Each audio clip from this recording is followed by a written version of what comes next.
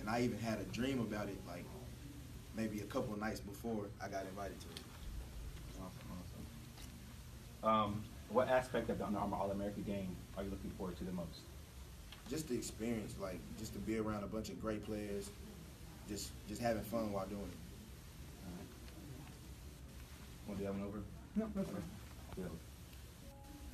I would have to say my wide receiver coach, Coach Dom, my dad, and my mom also keeps me like, humble, and she keeps me focused. Okay. What are your dreams outside of football? I know you're going to TCU. What are your dreams outside of football?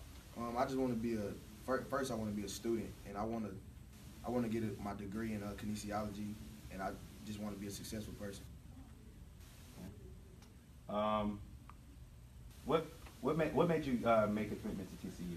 What was that made you? What made me commit to TCU is I'm closer to my family, and I get to play with my current teammate Kennedy Snell and my past teammate Jordan Kidner. And then it's just like my family be able to come to every game.